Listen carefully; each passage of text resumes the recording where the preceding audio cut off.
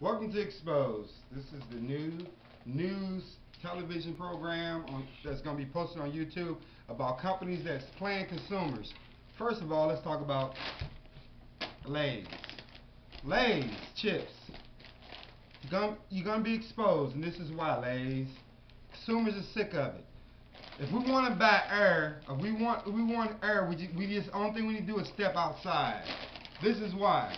Look at the bag, nice and full. So you would think your chips would be full. Nope, that's not the case. Let me show you. Once you open up the chips, you get, look, half a bag. Half a bag of Lay's. That's should be fraud. So Lay's, you've been exposed. Consumers that's listening and watching around the world, watch out for Lay's. We're thinking about not even buying them no more. Look at the price. $3.99. Half a bag. Lay's, give the consumers what they pay for. You've been exposed. Lay's, you've been busted. Now let's talk about Jay Nixon.